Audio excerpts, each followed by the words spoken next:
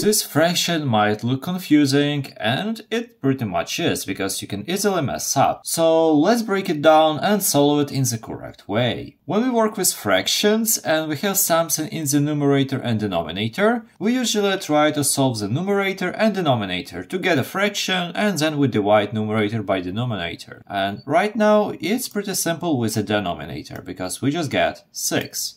There is nothing to calculate. But at the top, we need to solve a whole new equation. So let's rewrite it down here. We get 18 divided by 3 and times 2. Wait, if you like the explanation so far, please consider subscribing. Thank you! So if someone doesn't know how to use PEMDAS correctly, they would probably assume that you should do 3 times 2 first, just because we have m and d in PEMDAS and multiplication goes first.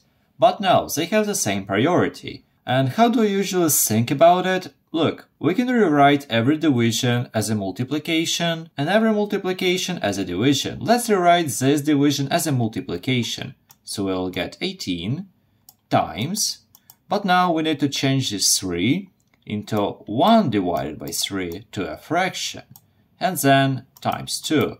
I'll do this first, because it's simpler. Look, 18 goes to the top, so we get 18 divided by 3. 18 divided by 3, it's simple. That is 6. And then we get 6 times 2, that is 12.